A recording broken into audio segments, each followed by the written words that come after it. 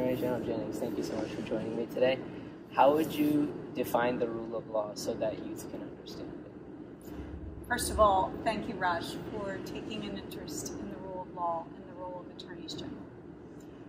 I would define the rule of law as my obligation to follow and enforce the laws of our state. We do not have the privilege to pick and choose what those laws are or how they are applied by the legislature, passed by the legislature.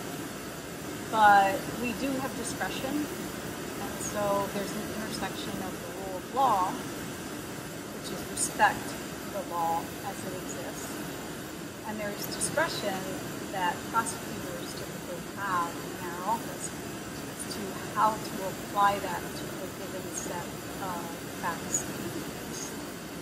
We also have the ability as attorneys general, if we believe that the law should be changed and that it would be to the benefit of the people of our states to change the law, to advocate for those changes in the legislature. What inspired you to become an attorney general? Two things primarily have inspired me to run for office for the first time in 2018. Throughout my career, I've been a prosecutor, I've been a defense attorney, and worked in private practice for over 16 years.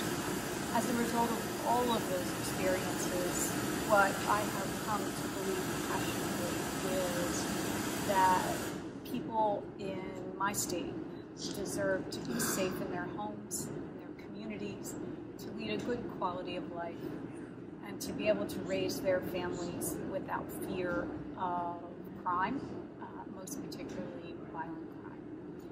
As a consequence of those really heartfelt beliefs, I ran for Attorney General to make sure that people are safe, that our justice system is fair and equal to everyone, regardless of the color of our skin, the size of our wallet, or the zip code where we live. And lastly, how can youth stay safe on the internet and social media today with technology growing? The biggest challenge with technology and social media is how do we protect our children? If you're an adult, you can pretty much take care of yourself, although we can talk about threats and the rise in hate against people in this country that is a deep concern to me. I am primarily focused on the effect of social media on our children, because what we have seen arising out of the use of social media, whether it's Instagram, Facebook, TikTok, you name it, children are spending more and more time on those sites, and the algorithms are designed to have them spend more and more time. Often what happens is that children don't feel that they're living up to some model that they see on the internet, or that their friends aren't liking them enough or responding enough, and it leads to more and more interaction that can ultimately cause anxiety and depression in children. So it's up to us as attorneys general to combat that. In terms of adults, what I see as the value of the internet is that you can get an answer pretty much right away when you ask the right question on search engines. That's phenomenal, because if you had to rely on books, it takes a lot longer to get that answer. There are so many values and good things that have come out of the internet. It enables us all to communicate around the world in ways that we were never able to before.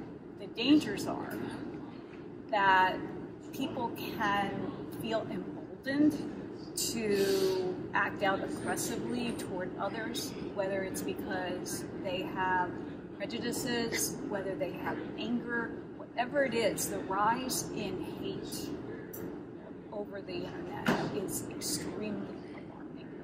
It enables people of similar minds to connect, to organize. Look what just happened in Germany. And that's dangerous, because it is a threat to individuals who are victimized by hate crimes, And it's a grave threat to our very democracy if we don't guard against it. Thank you so much for this interview. Can I get a